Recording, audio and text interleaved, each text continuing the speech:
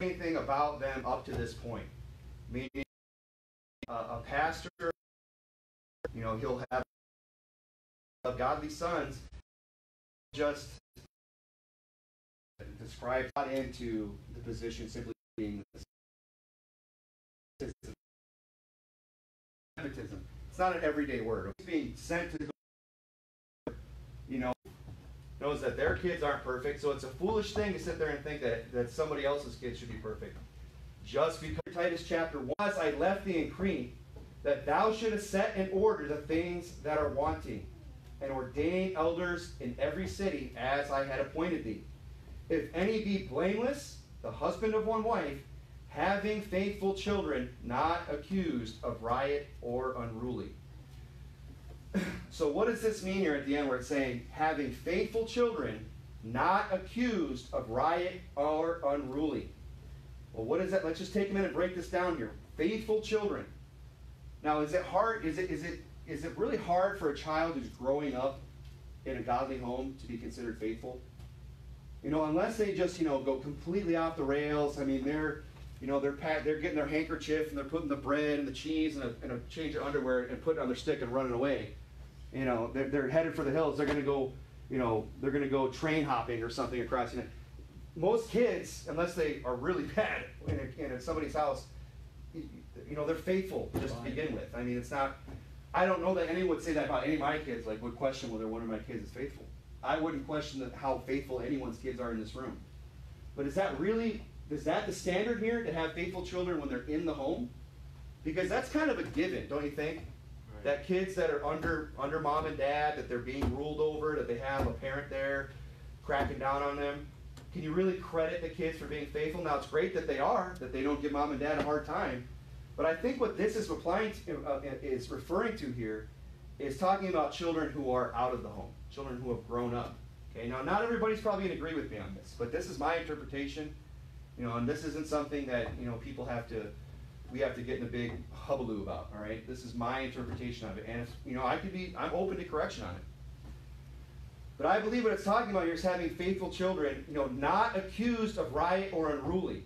Now, those are not sins that children are prone to, right? And we're going to prove that here in a minute. Okay? So, if you would, keep something in Titus, but go over to 1 Timothy 3. 1 Timothy 3. So he's saying here, look, they have to have these elders that he wants ordained in every city have to have faithful children. What I believe he's referring to is children that are going to continue on, living for the Lord. Now, of course, it means faithful in their house as well.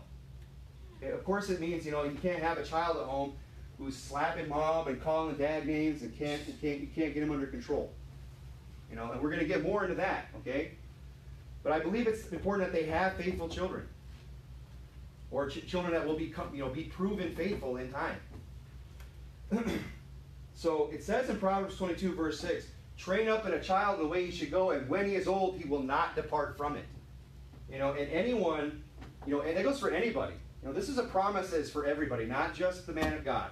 Amen. That if you train your child correctly, you have this promise that when they are old, they are not going to depart from it. What are they going to be? They're going to be faithful children, faithful to the Lord.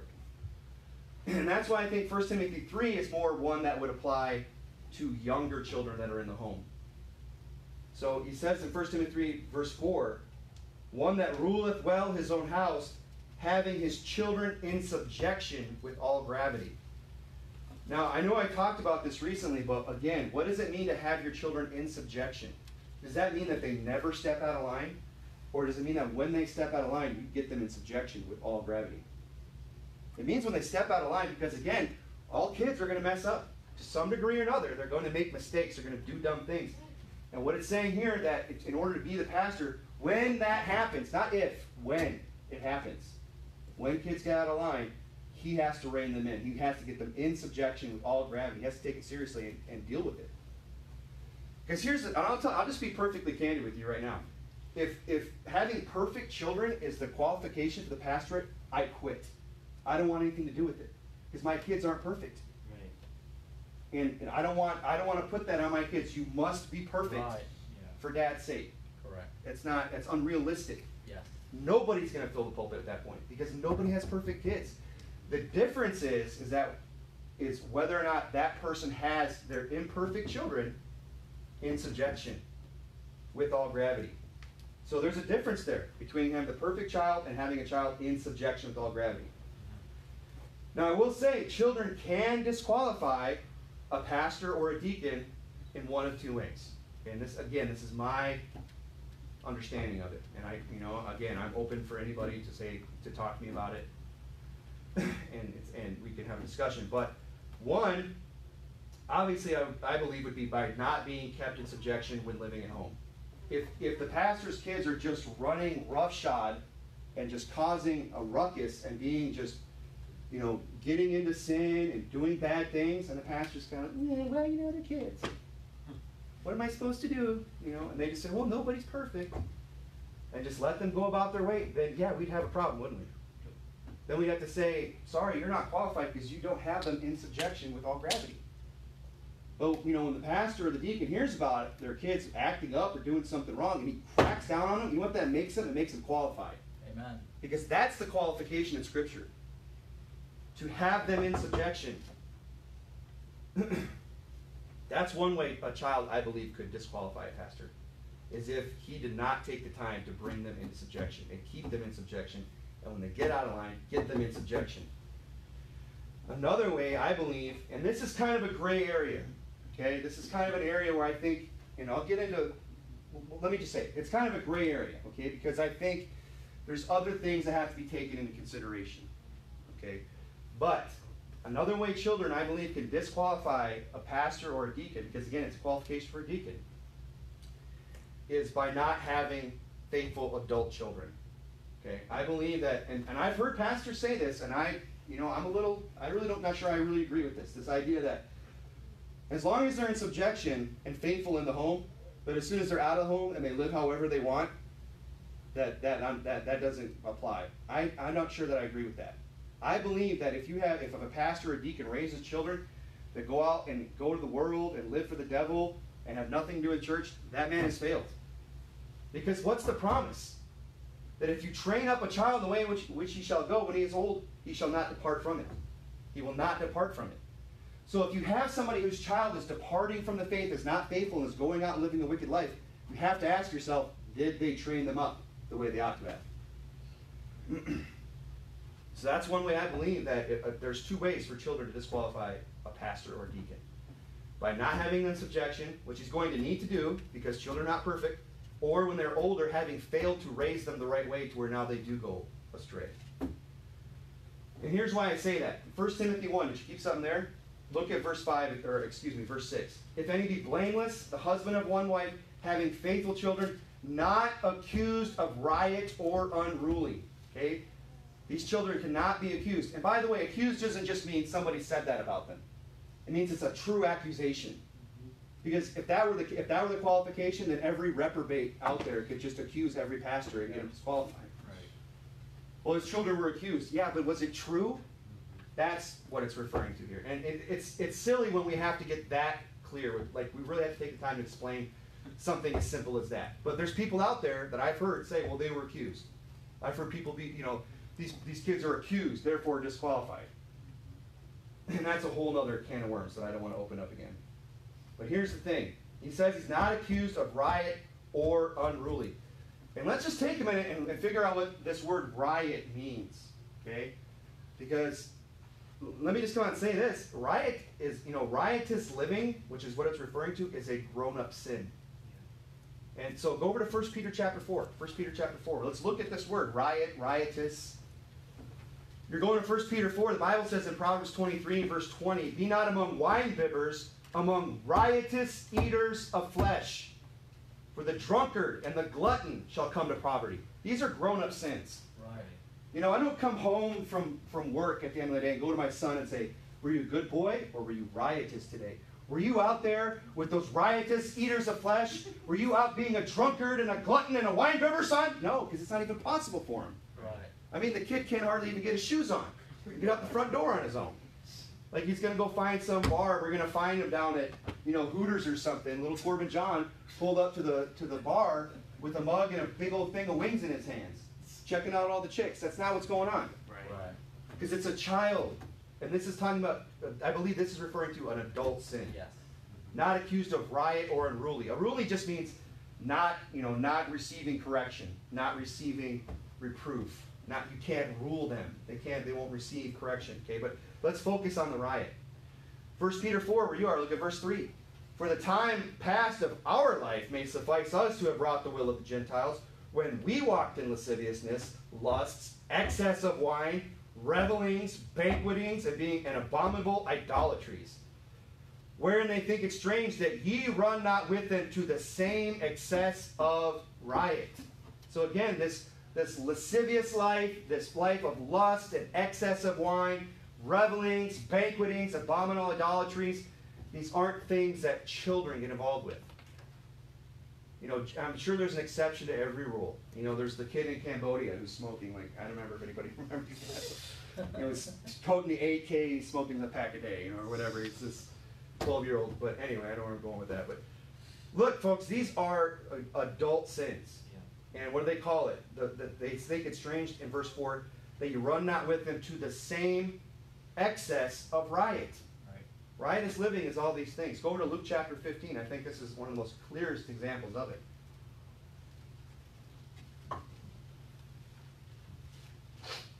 The Bible says in Proverbs 28, whoso keepeth the law is a wise son. Whoso keepeth it, he's faithful. He continues on in the things that he's been taught as a grown man, as an adult, when he's out on his own.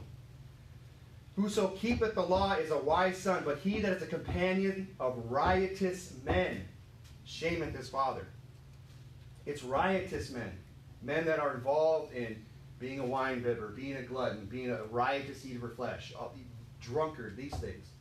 That's the guy that brings shame to his father. Not the little kid who's just sassing his mom. That's not a rioter. Now, my son's not riotous when he does that. Look at Luke 15, verse 11. And he said, of course, this is the story of the prodigal son. A certain man had 2 sons, and the younger of them said to his father, Father, give me the portion of the goods that falleth to me. And he divided unto them his living. And not many days after, the younger son gathered all together and took his journey to a far country, and there he wasted his substance. With what? With riotous living. Look, riotous living takes substance. You got to have money if you want to do it. You have to have money if you want to go out and carouse and drink and eat to all these excesses. That all takes a substance. That's riotous living. So again, Titus chapter 1, one way that we can be disqualified as pastors or deacons is when our children are not faithful, and then we hear a report that they're riotous and that they're unruly. Now again, a bit of a gray area here.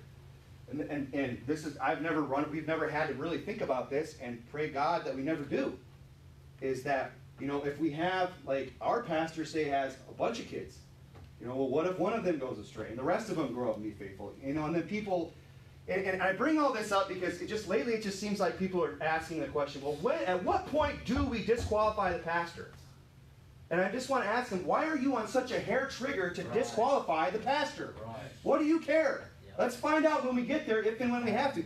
Meanwhile, instead of asking questions like that, maybe you should just spend your time praying for him. Amen. That's right. Because the man's under attack. I failed to mention it in my announcements, and I'd rather not say it on the live stream. But even today, he's under attack. By people are calling. I shouldn't even say it. If you're interested, I'll tell you after the service. I don't even want to say it online. So anyway. Sorry to bring that up and have you wondering for the rest of the service, but the point I'm making is this, is that, there's ways to disqualify yourself as a pastor or deacon, but any real man of God who has any integrity in his body is going to know when that is. And you know what? You won't even have to ask him. He'll tell you, I've disqualified myself. Right. Only wicked guys are the ones that are going to sit there and truly just everyone in the room knows he's disqualified. He's like, well, I'm not going anywhere. I know all my kids, but they're grown-ups now, so it doesn't matter how they live. I raised them right. No, you didn't. Otherwise, the Word of God isn't true. But let's move on in the sermon here. I thought that was, a timely application for everything that's been taking place lately. And, we need to consider these things. Samuel, he had some sons. Maybe he didn't do everything he should have done for them, and they turned out bad. Okay, and we ask ourselves, why did Samuel's sons turn out bad? And, again, I don't know. These guys aren't like Hophni and Phinehas. Right. It's not the point where it's like they won't receive correction because the Lord intends to slay them. They got into a position of power and it corrupted them. It doesn't necessarily mean that they're wicked, reprobate, evil, vile people. There's a spectrum there. Right. And it's just like we always want to jump to this. Well, let's not do that because, it could be that they're just don't have any self-control, that they don't have the integrity that Samuel had. Again, they're taking the position for granted because they didn't earn it like their father did. So it says in 1 Samuel chapter 8, verse 4, then all the elders of Israel gathered themselves together and came to Samuel unto Ramah. And let me just say, this is just coming to mind while I'm reading. Let me just say this. When they had a problem with the man of God, notice who they went to. The man of God. It says there, the elders of Israel gathered themselves together and came to Samuel and said unto him. They took it to him. He wasn't the last one to be told or the last one to find out that somebody had a problem with his kids. For what that's worth. Now verse 5 it says, and he said unto him, behold, thou art old, and thy sons walk not in thy ways. Now make us a king to judge us like all the nations. So here's the question, why did Samuel's kids turn out bad? Well, I think part of that might have been in the fact that Samuel was very busy working for the Lord and neglected his duties at home. Right. That's a very real possibility. And that's happened in ministries before. I don't mean to besmirch or cast shade upon men of God that have passed on and aren't here to defend themselves. But it's a publicly known fact that Jack Hyles, who was a great man of God, who did great exploits for the Lord in his time, preached great sermons, and did powerful soul winning, and to which I believe even to this day, many of us are indebted to him for the things that he did. I'm not trying to lift him up, but I want to give honor to whom honor is due. But the fact is, that man raised a very wicked son who did terrible things, adultery, just bad stories, and they're facts. Okay, that's not me. That's all been public for a long time. That's not me, raising an accusation against an elder without 2 or 3 witnesses. That is that's on record. Right. So I'm being careful about how I go about that, but that is a fact. Now, why is that? How could such a great man of God do that? Well, how did Samuel end up raising 2 sons where as soon as they went through the same process, this nepotism that they fell into, it corrupted them, just like it did with Jack Hyles' son. Well, go back 1 chapter at the end there, 1 Samuel chapter 7, and recall how it ended last week.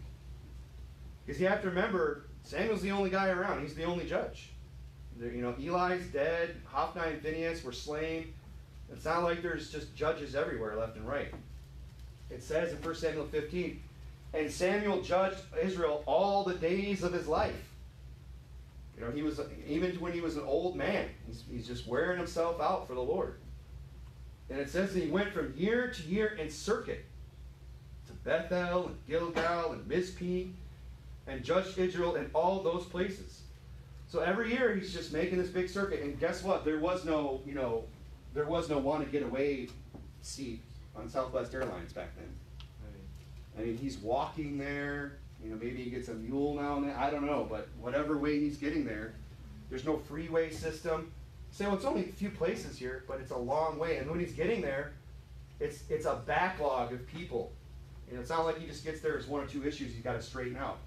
He's going from year to year. It's probably like he's spending, it wouldn't surprise me if every time he gets there, he's spending 3 months in every one of these places.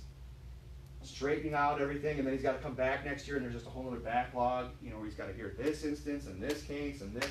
And, he's the priest. He's sitting there making sacrifices and doing that priestly duty. He's very busy, and he's making a lot of rounds. And his return, it says in verse 17, was to Ramah, for there was his house. So, there he judged Israel, and there he built an altar unto the Lord. So, from what we read in Scripture, you read that, and then you move right into the next chapter, and you hear about his sons going bad. And you start to wonder, well, maybe it's because he was away a little too much. Maybe he was gone, trying to do something great for God, gone too much, making himself too busy for the things of the Lord, that his family got neglected a little bit, and unfortunately it cost him in the end. So that's a very real possibility. And I understand, right now, I'm the only one that's really in a position to potentially do that one day as far as the ministry. But that should be a lesson to all of us as men that have families and that are raising children or will do so one day, is that you don't want to get so busy with your job that you neglect your family, because bad things happen. And I talked about that this last Sunday. But this is another great example of it, isn't it? Even a man as great as Samuel and all the exploits that he did, and all the wisdom that he had, and he's talking, the Lord is speaking with him, using him in this great transitional period in Israel's history. Even he messes up and has some bad kids, some bad apples. Not rotten to the core, just they fell, they messed up in this area. So maybe Samuel, if he hadn't been so busy with everybody else's problems, he would have seen his own and dealt with it a little bit more clearly and decisively.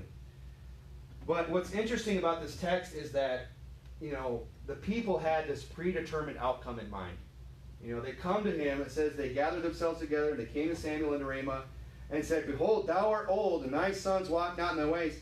Now make us a king, just like all the other nations." They had this predetermined idea. They already know how they want it to turn out. They didn't say, "So let's get a different judge in here. We appreciate your service, but let's continue on in God's system. Let's continue to do things the way God wants them done and just get another judge in here." They have something else in mind. They want a king so they can be like all the other nations. And really, I think this is a little bit of like blame shifting here. They're saying, well, it's not really, we're not the problem. It's not us. It's just the system that we have. It's not working out for us. We want something different. And we have to understand at this point, Israel has a very long history of failing repeatedly under the system of the judges. I mean, you just go read through Numbers, read through Judges, you just see them, right? Judges rise up and they mess up and then they fall. A judge comes along, delivers them, they serve them for 20, 40 years, and then they fall. Then another judge has to come up, the same thing. It's just the cycle repeatedly over and over and over again with Israel. So they're saying, well, obviously it's not us. It's God's system that's not working here. When we just keep failing, we have to keep getting these new judges, and it's just not working. Let's get us a king. Now, I love Samuel's response here. They come to him and they just say, "Hey, your kids are not walking in your ways. Make us a king." Now, this next phrase here in verse 6 shows you the heart of Samuel. He says, "But the thing displeased Samuel when they said about his sons? No. Give us a king to judge us." Look, he heard the report about his sons, and he said, and he doesn't object. You don't see him objecting. You don't see him getting offended and saying, "How dare you?" He probably said, "Yeah, you know what? You're right. I can't. You're right. I failed there." He owns it. But what displeases him is the fact that they're saying, "Give us a king." And Samuel prayed unto the Lord. That was his reaction. So it wasn't the rejection of his sons that upset Samuel, but it was the people's desire to be like all the nations. That's what displeased Samuel. Because he has a heart for God. Because he knows that Israel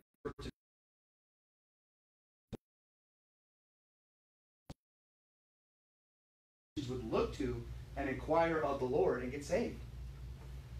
So when he hears them saying, "Well, we want a king," that's what grieves him.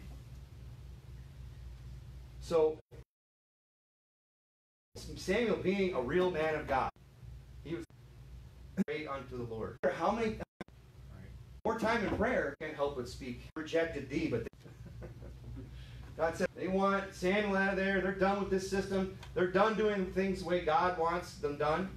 They want to do things like everybody else. God says, all right. Because we get this idea that we know better than God. That somehow we figured things out, and then that the way God does things isn't right. It's our way, things would be better. But that's a lie. Illusion. You're kidding yourself if that's what you think. So do you also, is what that reminds me of. Don't be surprised, Samuel, that they're rejecting you. They reject me. 4 verse 9. Hearken not unto their voice, hearken unto their voice, howbeit yet protest solemnly unto them, and show them the manner of the king that shall reign over them.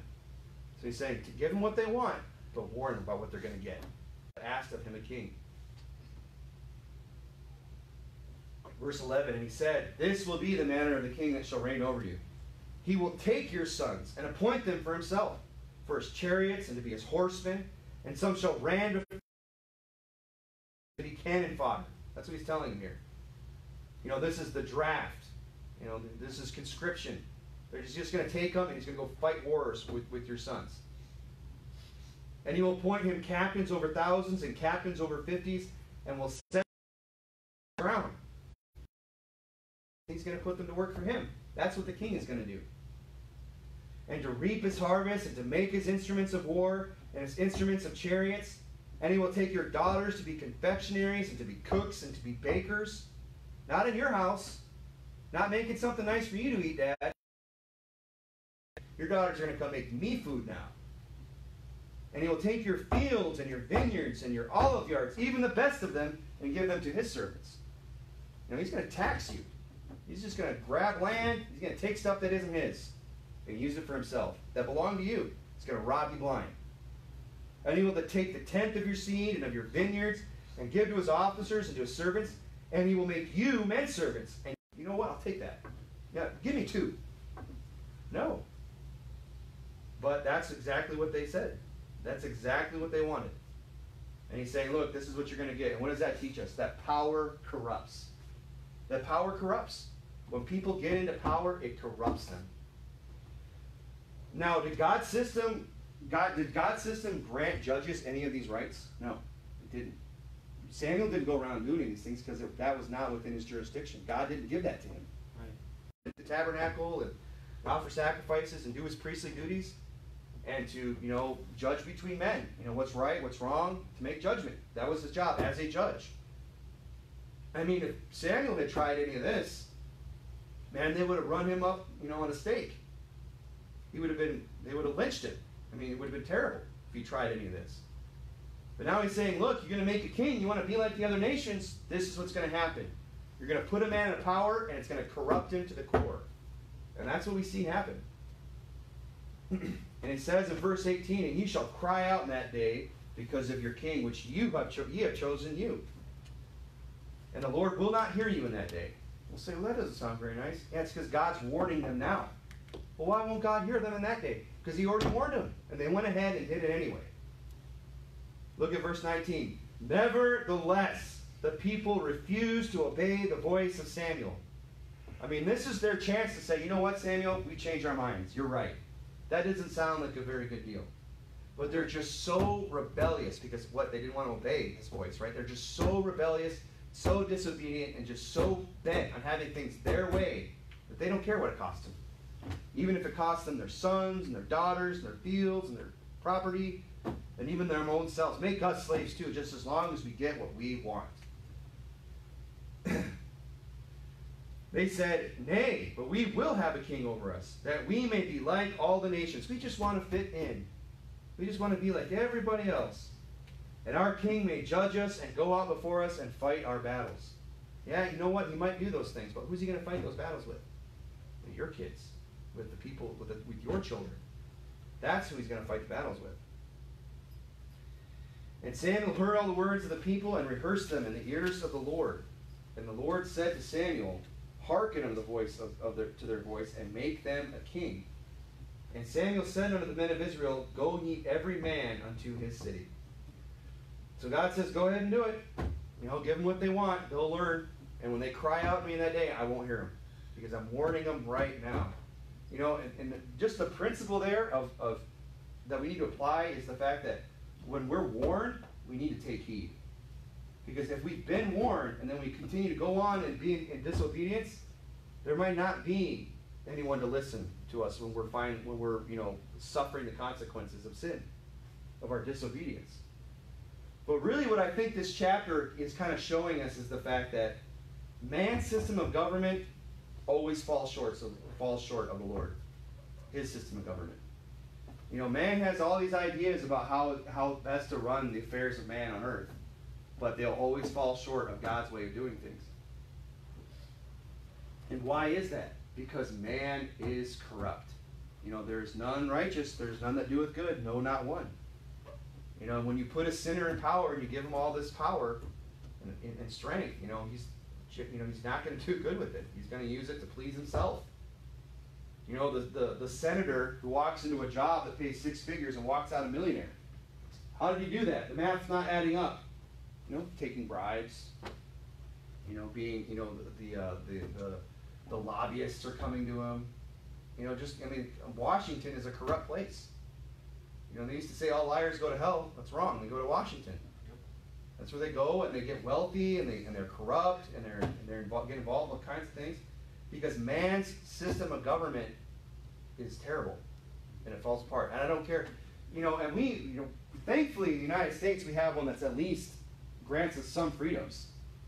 You know, for me to be able to get up and say what I want to say, and still carry guns. Amen. Amen. Right? I mean, I'm saying it could be a lot worse than what we have here in this country right now, of course. Right. But even in this government that we have, you tell me it's not corrupt, you tell me there aren't people that are taking advantage to please themselves, that there aren't wicked elements at work in our society. Of course there is. Anyone with a brain can see that. Because man is corrupt, and even in the best of circumstances, he is going to rebel against the Lord. And if you would, go to one more place. Go to Revelation chapter 19. Revelation chapter 19, we'll see this. I think that's one of the great lessons of the millennium, is that even in the best of circumstances, when the Lord himself is reigning upon the earth, when justice is dealt swiftly and executed quickly, and it's righteous judgment, it's a rod of iron, and there's peace or else, even then, man is going to corrupt himself. Man, the heart of mankind is corrupt and just is always wanting to rebel against God. I think that's one of the great lessons we learned in the millennium. Because look here, Revelation 19, look at verse 7. And when 1,000 years are expired, so at the end of the millennium, and Satan shall be loosed out of his prison. So you have to remember what's just taking place. 1,000 years with the Lord Jesus Christ reigning. And earth is, you know, is just fruitful, that people are flourishing. It's a perfect system. You know, there's no corruption in Christ's reign. There's no one sneaking in and taking bribes and things like that. That's not happening. But even in the best of circumstances, Satan shall be loosed out of his prison. Look at verse 8. And shall go out and deceive the nations which are the 4 quarters of the earth. How is that possible that he can just go out and deceive these nations that quick? It's because they want to be deceived. Right. They will not have that man to rule over us. They're tired of it. They're tired of all the righteousness and the holiness. You know, we can't march anymore up and down the streets with our gay pride, our fag flag. We want that back. You know, those people are still going to there's still going to be sinners in the millennium, folks. Still wanting to do sinful things, except they won't be able to do it. Because it'll be, you know, it's going to be their neck in many cases. And some of the things they're getting away with today won't be tolerated. That's right. That's what's coming. But so they know all this. For 1,000 years it's been like this. And they're just like the sulking kid in the corner, just waiting, you know, oh, I can't wait to get back. You know, just counting down the days so they can just get back at the Lord. And Satan is, I mean, how else do you explain him being able to just go out and just like that, just deceive the nations? Just in a moment, just go out and deceive. And gather them together, it says there. He sees in the 4 quarters of the earth, Gog and Magog, and gather them together to battle. To the point where they're thinking, well, we can take God on. We could probably defeat him. The number of whom is as the sand of the sea. It's a lot of people that are just deceived. And they went up upon the breadth of the earth and compassed the camp of the saints about, and the beloved city. And you know, and it turned into this 100-year war, where it's just back and forth. God's losing battles, and then he's winning a few, and it's the battle of the bulge, and you know, it just was dragged on. Is that what happens? Nope. It ends like that. And fire came down from God out of heaven and devoured them. The end. And that's a pretty swift battle. And they understand who it is they're going up against. But what this shows us is that even in the best of circumstances, like the millennium, man is just hell-bent on rebellion. And we see it all the way back in Samuel's day. We're done with this judge's business. You know, enough of that. We've been doing that for generations, and it never works out. And well, it's not because of us, clearly, because you know we're such saints, us Israelites. You know, it's the man of God. It's his fault. It's God's system. It's his fault. Get us a king in here, and we'll do better. That's not how it happens at all. And you can apply that principle to a government. You can apply that to a church. You can apply that to a family. You can apply it to a man of God. That no government, no human government, no church, no family, no man of God is going to be perfect. So what we need to do is be like Samuel and have some real spirituality about us. You know, and pray for the ability to be like Samuel, to judge and discern and have wisdom according to God's word. Let's go ahead and pray.